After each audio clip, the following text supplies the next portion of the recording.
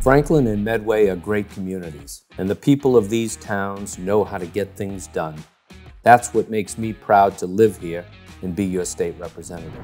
It's why I've advocated for legislation that will protect our planet and citizens and give us the energy independence needed in the face of global warming and climate change.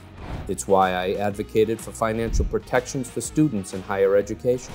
It's why I've advocated for healthcare legislation that would increase access for the most vulnerable members of our Commonwealth. It's why I have led on efforts to enhance educational opportunities for students, including the Genocide Education Act signed by the governor in 2021. And it's why I've reached across the aisle and worked on bipartisan legislation to protect people from cyberbullying, revenge porn, home equity theft, insurance company interference with medical decision-making, and campus sexual assault.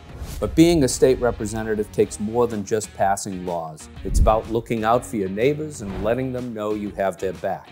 Everything's personal for Jeff, and everything leads back to how can I better represent the people. Jeff Roy has stood up for those in the margins, in the shadows, for those who never had a voice.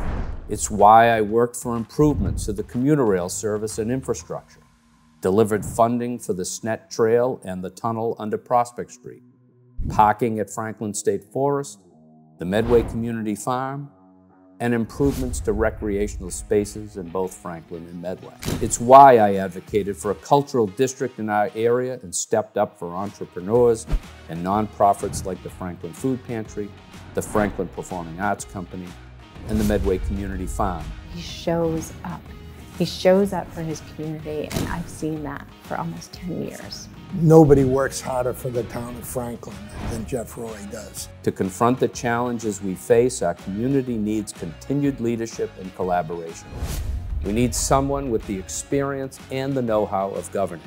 And we need a strong commitment, relentless perseverance, and sincere empathy. Franklin and Medway deserve nothing less. And it's why I'm asking for your vote this November.